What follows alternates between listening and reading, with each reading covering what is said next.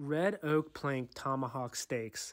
That is espresso rub, garlic powder, pepper, and salt seasoned generously on both sides.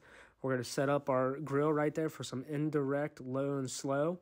And now we're going to make our compound butter. If you want the recipe, it is in the link in bio on my website. We're going to go ahead and roll it up, place it in the fridge for about 1 hour so it hardens. And now we're going to place those tomahawk steaks on some soaked red oak planks, and we're going to let them go until an internal 110 degrees. Pull them, fire up that heat, go in for a nice sear for about 1.5 minutes per side. Get that compound butter out, cut it up into tablespoon sizes, and put it on during resting and let it melt onto there. You're talking about some goodness right here. I hope you guys enjoy it. Check out the recipe.